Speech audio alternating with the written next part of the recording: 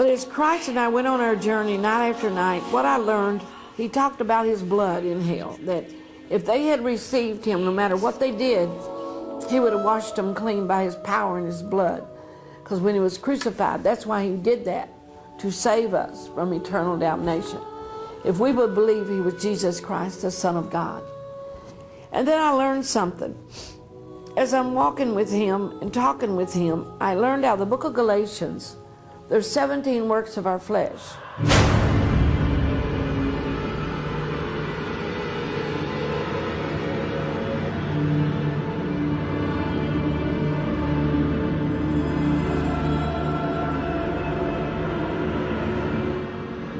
He took and he showed me a valley full of murderers. They had died on the earth. Their main thing they did in their life was to murder people. They had to be millions. And I began to look at a vast number. They were skeletons chained together. And they were burning and screaming. And then he said, I want to show you people that have hate in their heart. He showed me a valley without number. And these were also chained together, burning and screaming. And demons walking through, tormenting them. And some of them were literally pulled apart and taken all over hell, and they were screaming. Each part of the body would scream. And I thought, oh my God, what a torment. And then he showed me like people in the cult, like I told you, in the center of hell. He showed me the murderers, he showed me the haters, he showed me the ones that are prejudiced. This is a subject that a lot of people don't like to talk about, but God does not see color. Listen, love knows no color of our skin. And what you have to do is love you one another as Christ loved us. And we have to watch what we say, because that brings roots of bitterness and hatefulness. And in hell, there was a section for people like that. There was a section in hell for the hypocrites. They were in the heart of hell. It was a heart of hell was big as a football field. And around the base of it was sewers from the earth that run around it. The stink was beyond your belief. And in the midst of this is rats. Rats big as 70 pounds. They're real, they're not a spirit. And they bite on these souls. The torment of things you just don't understand because it's hidden from you. But as you look at this and as you listen and you understand the knowledge that's been hid from us, revelation knowledge, God wants us to see and know these things so we do not go to hell. God wants us to have a knowledge and wisdom of what's down in the middle of the earth. And when God begins to show somebody these things, it's earth-shaking. On this journey in hell, I was one night walking with the Lord, and he said, I'm going to show you the fun center in hell. It's like a Roman theater, and the devil is sitting up in his throne at the top of this big rock place. It was all rocks. And it was similar to a Roman theater where they used to torment the men, you know, and kill them, let the lions come out and eat them. Well, here was a Satan on his throne. He had a book out on a big, he was in a chair, and the book was on like a throne, okay? And there was names on that. And then the demons had went through hell and picked out certain people and had them lined up. All these skeletons, you know, and they were men and women, top of their voices, and they were crying. And the Lord said, this is horrible, but I want you to tell the people of the world about it. The devil would throw his head back and roar and laugh. And you could see him, he was solid looking. He had big horns, his face was red looking. He was very, very demonic looking. He looked kind of like the old movie, The Legend. That's what he looked like. Had the hoof feet and everything. And he's sitting up there, and he's huge, he's so big. And they bring these people before the throne. The first, I think it was a man. And all around the edges, there's these demons with spears and growling and laughing. And they brought this person up front of the throne, and he opens up this book, and he said, well, I see when you were on the earth in the beginning, you used to preach the gospel. That's what he called it, the gospel. And according to my report, you got many people to turn and their way stopped. He watched how he worded it, okay? He said, you got many people to turn from darkness into light. That's what he said. And he said, I see here a list of the things you did. So what we did, the devil looked at him and said, we sent out a crew of demons to stop you. Said we sent them out to come and to stop your works because you were doing too much in the light. That's how he would word it. And he said, we deceived you, and then I set a trap for you and killed you when you were in deep sin, and that's why you're in hell. That's what he told him. He said, I didn't give you a chance to repent.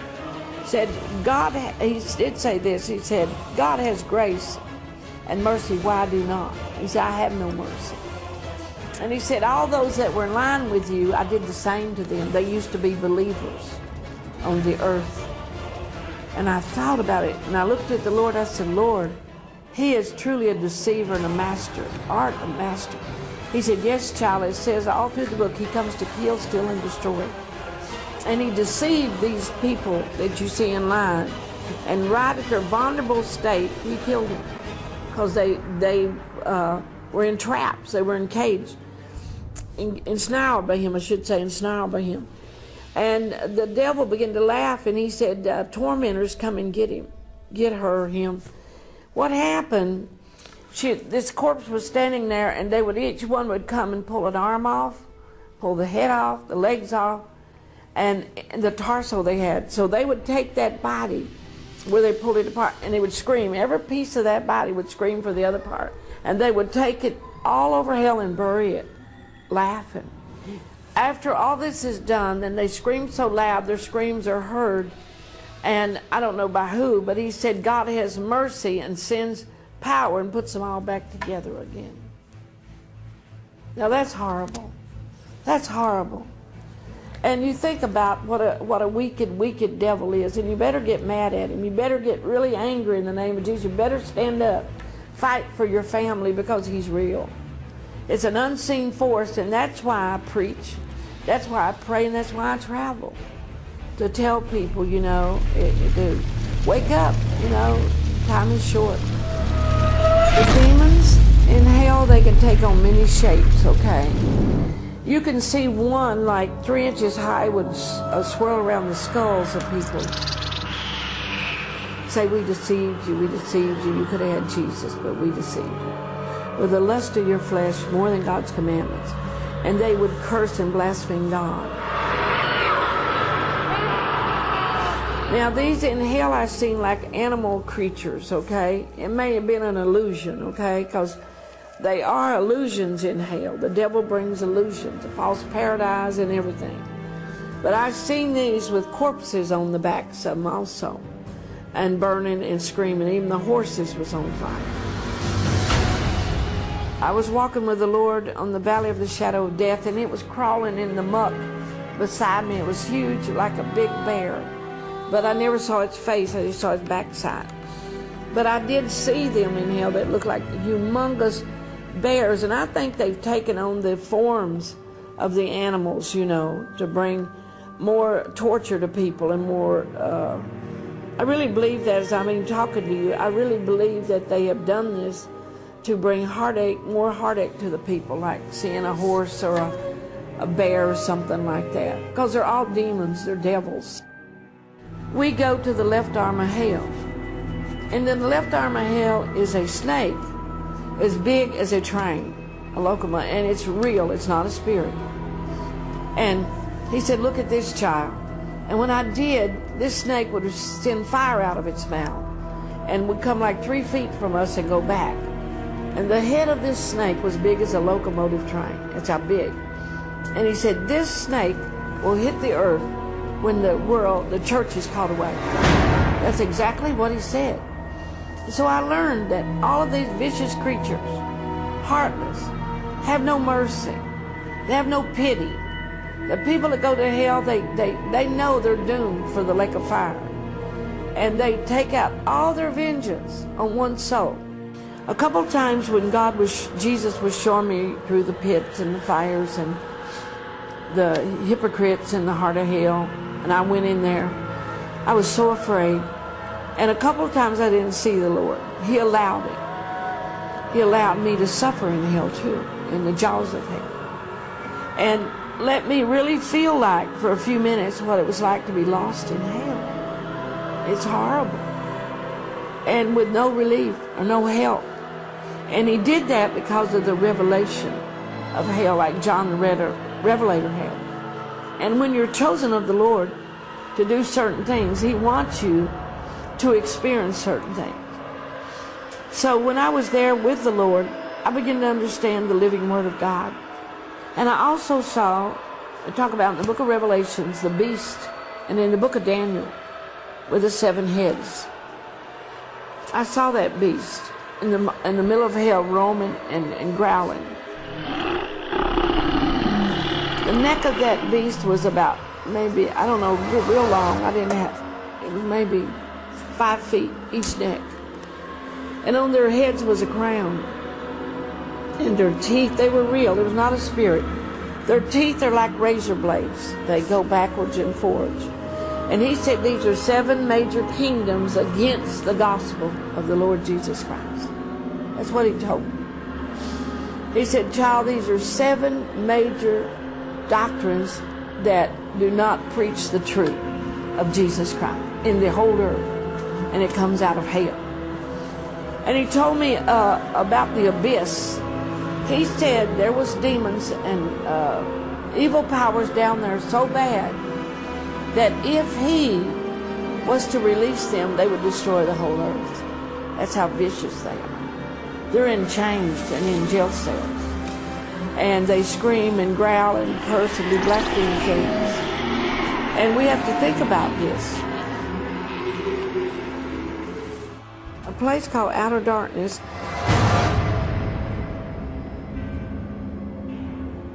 I could hear demons converse, and Jesus let me hear it, okay? He said that he wanted me to understand how we're attacked by demon powers. He said that I want you to listen to what they're saying. There was groups of demons conversing and talking. And say you have an aunt, okay, say, that lives in Georgia, and she's saved and full of the Holy Spirit, loves God, and goes to church. And the blood covenant keeps her, her family, her loved ones, okay? But say she has a niece in New York City that is in the street, she's on drugs, and the aunt's always praying for her. So these demons will send attacks to this child that she don't understand about the blood, she don't understand about the covenant, and cause her great grief. Or they will go to a church where the power of God is moving. There's young people come in that mock the Lord, and they will speak to him sitting in the churches, and they will cause great commotion even outside the church. But they do this to stop the gospel of Jesus Christ. This is what the Lord told me. He said where he has a band of angels that fight for the truth, there's groups of demons that go up to stop the gospel and from people believing. Like, for instance, they were talking about going to this person that didn't have any faith, didn't believe in, caused chaos, you know, like fires or all kind of stuff. And what saves us from that is loving the Lord, having faith in God, and believing it. I'm just telling you some of the strategies that they use. Even in one of the wars that broke out, I mean, it's coming to me, many years ago, there was angels actually appeared to these men, the leaders, about the war and told them not to have that war.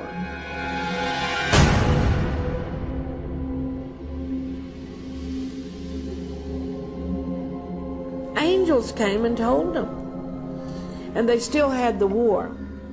So we don't know, you know, we don't know. But we have to trust the Lord is the main thing, and faith in God, and be born again. But even when you're saved, we get attacks. It's a battle, we call it, okay? But how to protect ourselves from these things? They must be born again, okay? Must have Christ in their heart. Because they were always talking about going to a relative that's far away that don't even know about Jesus, you know, and things like that. I did hear that. Yeah. And that's why it's important for us Christians to pray for our relatives, our bloodline, our generations. Now, when I was down there, I saw a vat of fire, huge vat of fire with liquid boiling hot lava and God's eternal judgment. And I saw demons laughing and dragging souls over. It just died from the earth, that it was called the Abominables. And they're thrown in this liquid fire.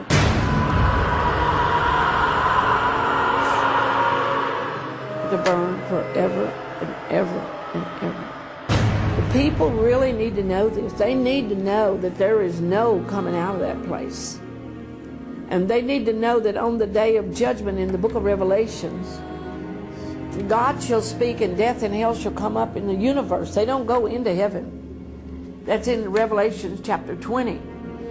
And there, when the books of life are open, those people in hell, their books was never washed in the blood of the Lamb. And that's what it's all about. We have a book of our life in heaven that right now, if you're not born again and you're not saved, what happens? They keep recording your bad deeds.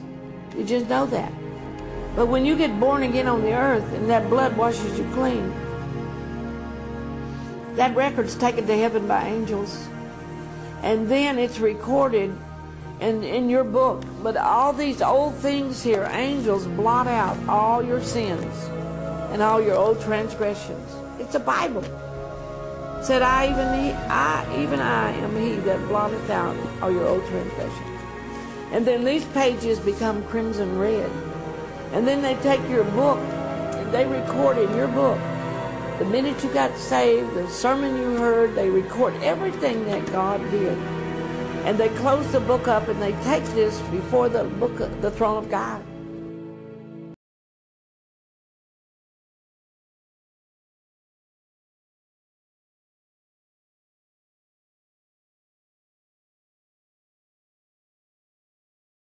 It had rainbow wings about 12 foot high, and it had a white garment on. And over to the left of this angel, kind of behind him, stood Jesus. And he was on the right of Jesus.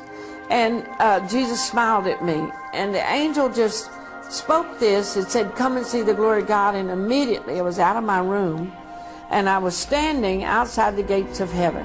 Jesus wasn't there, but the angel was. The gates were a mile high and made out of some kind of, it looked like wrought iron, but it wasn't. It was pearl designed, you know, and it was one pearl, but all kind of lights came from the gates. And two angels was on each side of the gates, and they were tall, and they had gold hair that was turned under on the bottom, and they were the keeper of the gates, okay? So the big angel that was with me walked over, and he talked to him. And one of them went inside the gate, and they brought out a book of my life, and it had my name on it. Mary Catherine Baxter had it on the front and the back side. And there, the angel opened up my book, and he read something, and he said, "She can come into the city." So I went into the city with this angel with the beautiful wings, you know. And we come into a grassy area. It's grass everywhere. Oh, my Lord. And the grass looked like it had diamonds in it, you know. And then there was flowers. Oh, man, there was flowers over to my right. Big clumps of flowers that would open up their petals and sing music to you.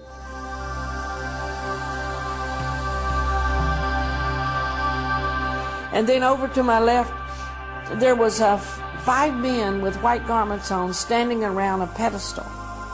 And then I looked back over here, up on the hillside was many trees. Many, many fruits on these trees. And I noticed there were families. Lots of families of every nationality were standing around talking, some on the grass. They were sitting at picnic tables. And they had little children too, and they were picking the fruit and eating it, but no juice come on their hand. Now I'm looking at all of this and I'm